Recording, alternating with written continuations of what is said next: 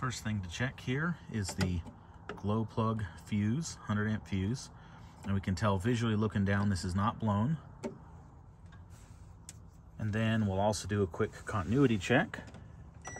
All right, so it's got continuity, that's good. Now we're gonna verify that we have power at the glow plug relay. So this is the glow plug relay. It's the one sitting about here on my vehicle. And this thick brown wire in here, that is the feed from that fuse that we just tested. And so I've got my meter hooked up here, and you can see we're reading 12 volts. So we've got power to the relay. Now I've got my meter hooked up to the output of the relay, the yellow wire with the black tracer. So big yellow wire. We are reading no voltage. We'll go turn the key on. We should hear this relay click, and we should see voltage coming through.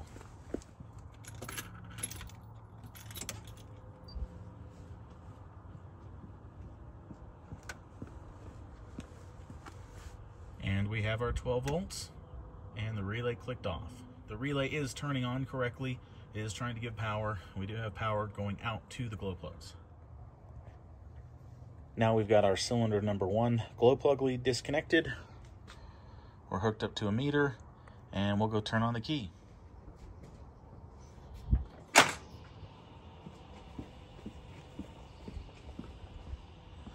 And we have 12 volts. Glow plug, and then off. So we are getting 12 volts up to the glow plug as we should.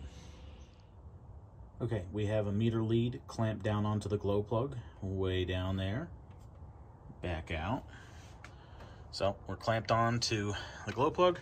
We're clamped onto a ground on the intake manifold there, and we have no continuity. Now, just for a sanity check, we have another positive lead. We can go down. So we are making continuity to the intake manifold. Do the same thing at the head. So we verified continuity where we would expect it, and we're still not seeing it from the glow plug. So we've basically verified that the power coming up to this glow plug's good, and we've gotten down to actually check continuity through the glow plug, and we have no continuity. Means it's burned out, needs to be replaced.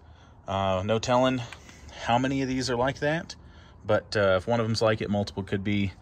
And so they're just kind of hard to get down to there to test, but we'll just go ahead and replace them all. All right, last step, I'll go ahead and plug this back on so I don't short it out against anything. So I'll fit it underneath there. Now I need to go up on top there, which I'll do with the pliers. And then I'll get some new glow plugs ordered. Alrighty, thanks for watching.